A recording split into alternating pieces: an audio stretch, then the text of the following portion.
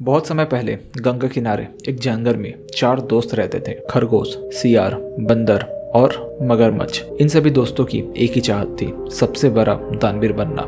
एक दिन चारों ने एक साथ फैसला लिया कि वो कुछ ना कुछ ऐसा ढूंढ कर लाएंगे जिसे वो दान कर सके। परम दान करने के लिए चारों मित्र ने अपने अपने घर से निकल गए। मगरमच्छ गंगा तट से लाल रंग की 7 मछलियां लेकर आ गया। सियार दही से भरी हांडी और मांस का टुकड़ा लेकर आया। इसके बाद बंदर उछलते कुत्ते बाग में से आम के गुच्छे लेकर आया। दिन ढलने को था, लेकिन खरगोश के हाथ कुछ भी नहीं आया। उसने सोचा अगर वो घास का दान करेगा तो इसे दान का कोई लाभ नहीं मिलेगा।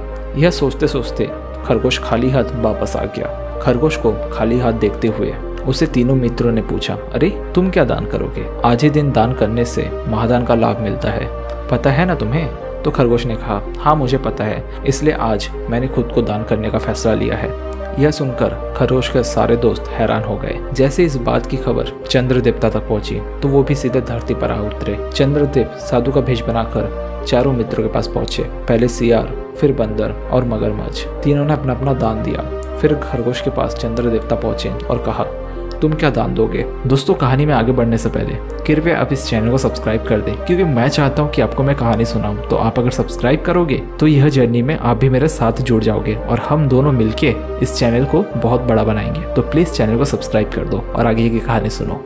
खरगोश ने बताया कि वो खुद को दान करना चाहता है। इतना सुनते ही इंद्रदेव ने वह अपनी शक्ति से आग जलाई और खरगोश को उसके अंदर समाने के लिए कहा। खरगोश थोड़ा सोचा, फिर वह हिम्मत करके आग के अंदर घुस गया। इंद्र यह देखकर हैरान रह गए। उनके मन में हुआ कि खरगोश सही में बहुत बड़ा दानी है और इंद्रदेव यह देखकर बहुत खुश हो गए। उधर खरगोश आग में भी सही सलामत खड़ा था। तब इंद्रदेव ने कहा, मैं तुम्हारी परीक्षा ले रहा था। यह आग मायावी है, इसलिए इससे तुम नहीं जलोगे और ना ही तुम्हें कोई नुकसान होगा।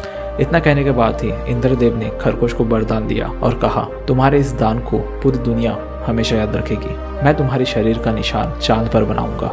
इतना कहते ही इंद्रदेव ने चांद में एक पर्वत को मसलकर खरगोश का निशान बना दिया। तब से मान्यता है कि चांद पर खरगोश का निशान है और इसी तरह चांद पर पहुंचे बिना ही चांद पर खरगोश का छाप पहुंच गया। तो दोस्तों, ये कहानी अगर आपको पसंद आई तो व्हाट्सएप के जरिए इस कहानी को अपने दोस्तों के साथ, अपने परिवार वालों के साथ शेयर जरूर करना और हम मिलेंगे एक नई कहानी में। तब तक अपना ख्याल रखना। जय हिंद, वंदे मातरम।